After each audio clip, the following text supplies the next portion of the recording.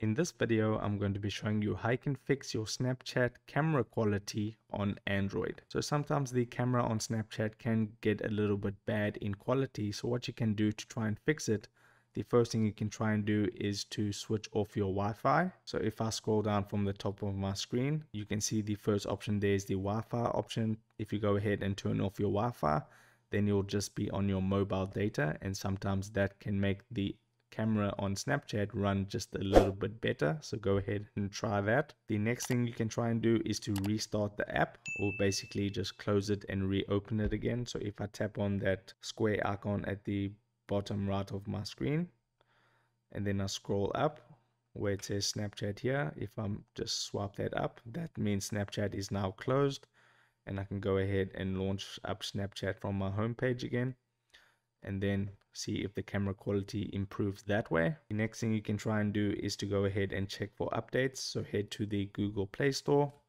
Then in the search bar, you just want to type Snapchat. Hit search, and if it says there is an update for Snapchat, you want to go ahead and make sure that you download that update, because sometimes they can fix the bugs with the camera in updates. So always make sure you're running the latest version of Snapchat by hitting the update button. Then if you've done that, you can go ahead and try the next thing, which is to restart your device.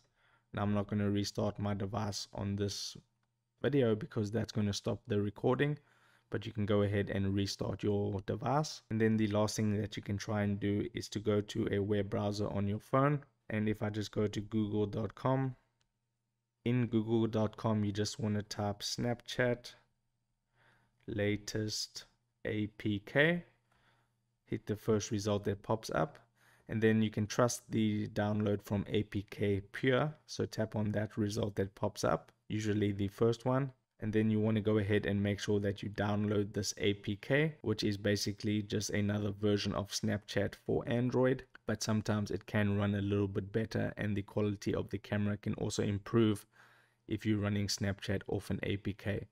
So I hope these solutions helped you out. If it did, drop a comment down below, hit the like button and subscribe to my channel for more.